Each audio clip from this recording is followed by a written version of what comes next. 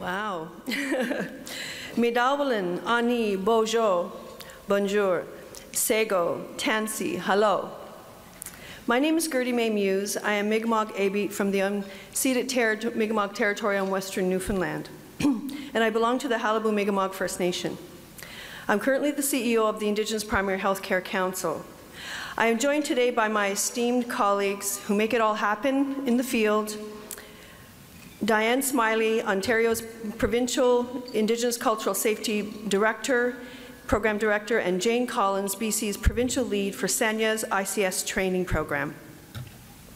On behalf of the Southwest Aboriginal Health Access Centre's board and staff, our partners, Sanya's, the Provincial Health Services Authority, and our program, the Ontario ICS program, our funders, Ontario Ministry of Health and Long-Term Care and the Southwest LIN, Wilalin, Chimigwech, Nawe, Yahago, to the Alliance for Healthier Communities Board for honoring us with your Community Health Champion Award for 2019. It's a tremendous honor and privilege to be recognized for the brave work our health leaders and communities are collectively undertaking to uproot Indigenous-specific racism within our healthcare system and other systems across our society. I want to begin with words from our key partner in BC, Cheryl Ward, who has a video for us.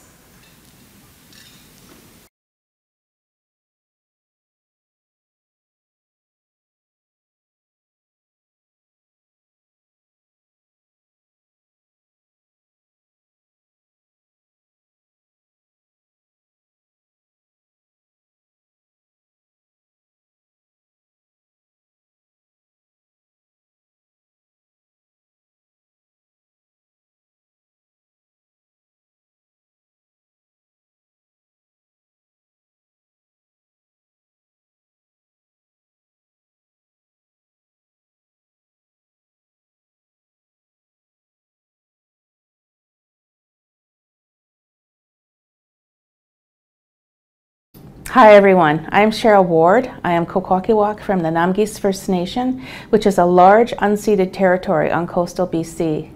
Thank you to everyone for this honor.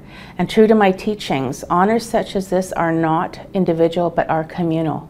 This honor is for the leaders and the teams in BC and in Ontario, to all of the people who have gone on before and upon whose shoulders we stand. Gila Kasla to all of you. I would have come to see you in person, but I am convocating this week and would have missed the ceremony. Still a hard decision. This program is 11 years old now and still young. We began this work in BC, and it wasn't long before Gertie May Muse and Guy Hager from Ontario came to find out more about it. What we did and are doing is disruptive work because it is much different than the kind of work settlers have become accustomed to, mostly cultural awareness or cultural sensitivity training. We know that working with Indigenous leaders across this country, as we do in BC, Ontario, and Manitoba, is critical to transforming health and all social systems. It has taken a village, as they say, to raise this program and ultimately to raise consciousness about the inequities that target Indigenous people in our society. Telling the truth is hard work. In fact, it is the very hardest work. And if we are serious about creating deep change in our society, then we need to respect that we are moving weighty, raw, and painful boulders up the mountain. It has taken a lot of heavy lifting to keep moving the boulders of ignorance, of settler supremacy, and of racism and discrimination. Deep change will occur when all people understand that their role is either one of sustaining or one of dismantling these systemic structures. Our partners in Ontario have been a key part of its success there, thanks to Gertie May, Guy Hager, Diane Smiley and her team, Southwest Ontario Health Access Centres, and the local integrated health networks. We need to work together to be effective, and our strong partnership here has shown just how effective this can be. Thank you for this honor, and best wishes as you do your work to move these boulders up your own mountains. Jane Collins is the leader for the Sanya's program provincially and nationally, and is here to accept this award on Sanya's program's behalf. Gila Kasla.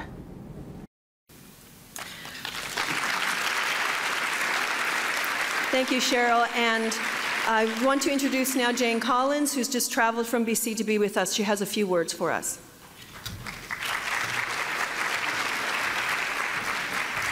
Hi, I'm really honored to be present with you. And I'm going to start by just introducing myself and locating myself. So I'm Jane Collins, and I'm a white settler of Irish and Italian heritage. And I was born on Treaty 1 territory, on the original lands of the Anishinaabe, Cree, Ojai Cree, Dakota, and Dene people, and the homeland of the Métis Nation. And for the last 12 years, I've lived and worked as a guest on the unceded territory of the Musqueam, Squamish, and Tsleil-Waututh nations. And I have the honor of being a member of the Sanias team. And I'd like to just raise with us what we've learned in our program in the last 11 years, is that there's a significant gap in knowledge about the true history of Canada, the history of colonization, and the ongoing harm that is happening, that is occurring on a daily basis across our systems. We've trained now over 85,000 people across the country.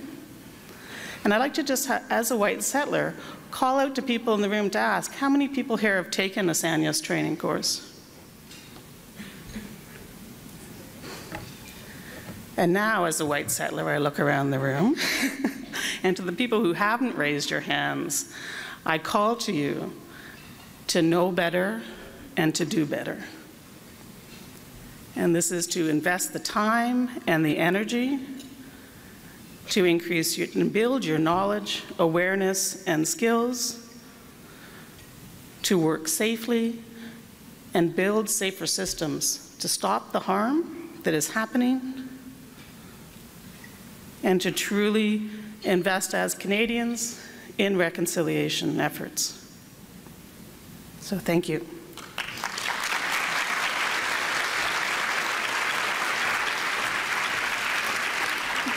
Thank you, Jane, for those good words. When I joined SOHAC and the Southwest LIN in 2011, the local Aboriginal Health Committee had received base funding for Guy Hagar to deliver Indigenous cultural safety training to LIN-funded health service providers. Guy is a soft-spoken, tall, Onondaga man equipped with 75 slides and 200 workshops per year. He was tasked with delivering 200 workshops a year. Sometimes he was lucky and got to use his full presentation, and sometimes barely 5 slides, depending on how much time was given. Regular serious complaints of poor treatment of Indigenous people inside health services continued unabated. We knew something had to change. My first job was to evaluate and recommend improvements, and potentially, if not, to risk losing this base funding. The moral of the story, don't give an AHAC a bit of base funding to solve a big problem, because we might just do it.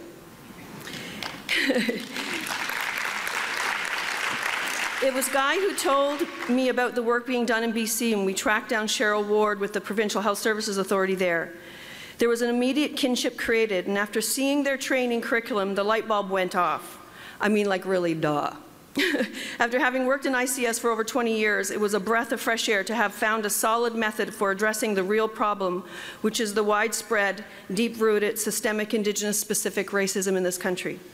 What struck me about the Sanias training was its anti-racist, anti-oppression, decolonizing pedagogy, and the facilitated approach that provides high levels of excellent support to non-Indigenous learners. They also had something that we didn't have and couldn't afford to duplicate in Ontario, the capacity for scalability through their online platform. I wanted this for Ontario. Cheryl agreed to partner with us, help adapt the training for Ontario, and incubate a provincial Ontario ICS program. I convinced the Southwest LIN to provide one-time money to create the first curriculum content, and our training went live 6 months later. In the years since, the program has grown, and we have been granted another 3 years of provincial funding from the Ministry of Health and Long-Term Care. We have now trained close to 20,000 policy leaders, professionals, and administrators here in Ontario, even though BC has trained 85,000 nationally across multiple sectors. We're most importantly actively engaged in supporting evidence-based change management, interventions, and processes within the hospital, primary health care, mental health, and public sectors.